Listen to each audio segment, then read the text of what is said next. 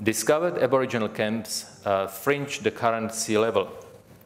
Mythical sites were all scattered at places that have never been flooded, therefore overlooking the landscape, whether it was a rift valley or a gulf.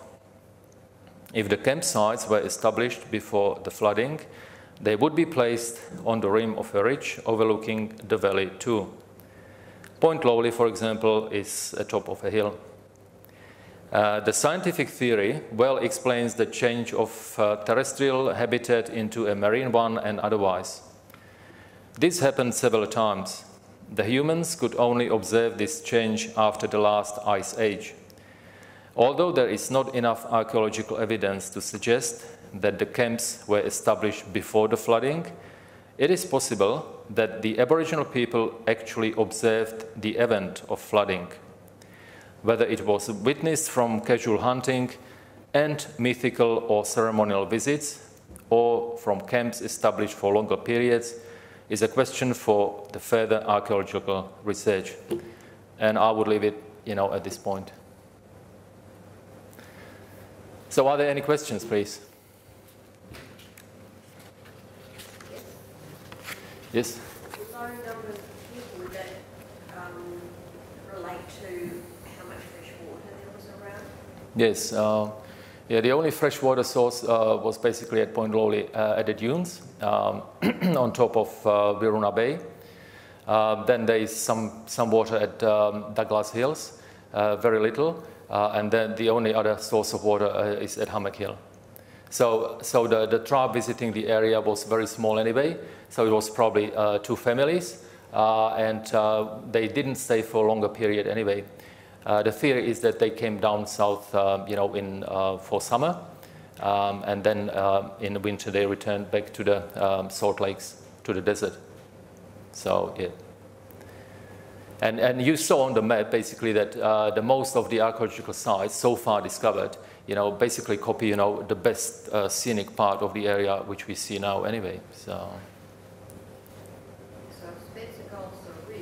it could be quite a bit of history below the water. There could be, yes, that's quite open. If you look at the sites, archaeological sites here, they just copy the shoreline with a few exemptions. Well, we talked about the importance of Whyalla Bay. Have you actually done any actual research in there? Because it's all, of course, it's Santos now. Yes. Nobody else has access to Yes. I've listed in my paper, I actually listed, all the sources I used. One of them was the archaeological research ordered by Santos in the 80s. Unfortunately, no one else, did anything, any research, because I have to say that, South Australian Museum or any university are not in archaeological research interested in this area.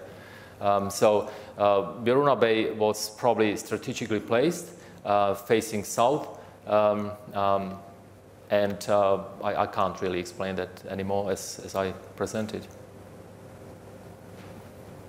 Yes, please. Could you tell us something about the shingle reef that goes along there?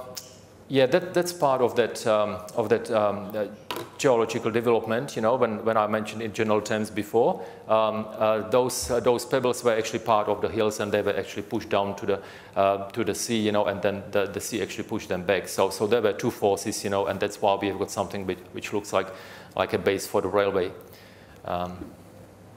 So there's more actually explained, I believe, in those signs, as a phrase in a trail if you go there. Yes, Barry? Yeah, those shingle ridges, but as you say, the pebbles came down, and because the tide was a lot higher, it was 3 meters higher, and there was a lot of easterly winds coming across, and I've just read a bit up, and that's what pushed it back up and made it so high. Yeah. Yeah, that's correct, but that's just only a detail, with all the, what actually happened. So with this, so when I mentioned Kultana Range, it was much higher, obviously. So this is the end of the range, you know, which goes down and in here. So if you can imagine, you know, so this was overlooking the valley, which is here. Then, you know, before actually developed, the Flinders Ranges were lower than this part, but it didn't really matter. And when we talk about the actual foreshore now, so yeah, there is plenty of like a local archaeological, I mean not archaeological, geological sites, but they were playing like a minor part in that what I try to, you know, paint as a big picture, because we talk about the landscape which is, you know, almost 3 billion years old.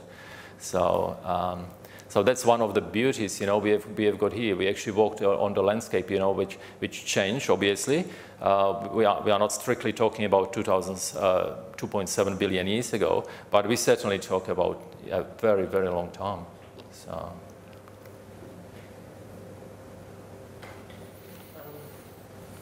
What about the implications for climate change, like the worst case scenarios in terms of Spencer Gulf? Is it, you know, particularly under threat, or like there's a lot of low-lying areas and mudflats?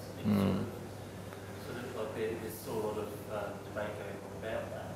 But what would be the likely impacts? I have to say that. But when you look at that graph, you know, that was about the ice ages, you know, in the past, you know, 130,000 years ago. We are inevitably going into another ice age eventually. Yeah. So, which actually means that we start losing water.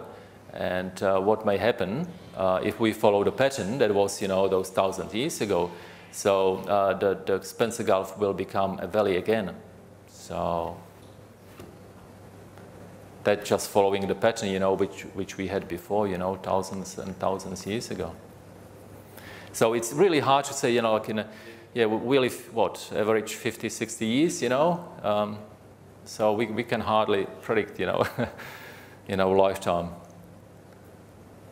Well, yes. Are there dreaming time stories connected to that area that connects Whyalla and incorporated in that? Yeah, that's a bit of a problem because the Malkari Pangala virtually disappeared, you know. So then we had Bangala, which were pushed down to Port Lincoln and eventually headed around Port Lincoln in the camps. Then we had few Bangala, you know, at Iron Knob. Meantime, the Kokata were pushing in as well, so they already started, you know, intermarriage, you know, within the tribes. They would never, you know, did that before, but that was a desperate situation. As a result, you know, now, for example, those people were transferred from Eyre Peninsula to York Peninsula. So absolutely different. It's like, you know, you go to Finland, you know. And so as a result, you know, these people lost, you know, their identities, you know. And a lot of these dreaming stories, you know, we don't have the originals. We have got just a bits of pieces from Andiamatana, Kokata, and Bangala, you know, all together. So that's that part of the story, unfortunately.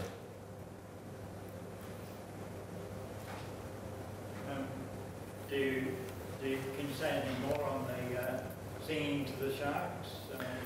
I didn't want to mention that. I thought you may go to the museum and see it, you know, by yourself. So, yeah, well, basically what, I don't know, all right. So, so when you see this in this area, so that, no, it's actually here.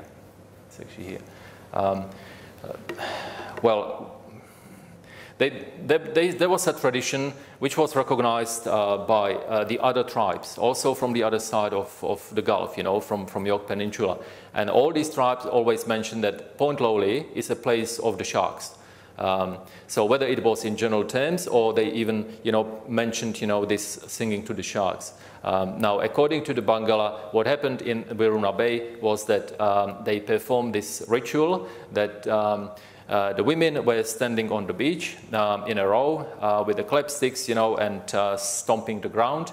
The men were on the heads, you know, and they both were actually singing towards the open ocean.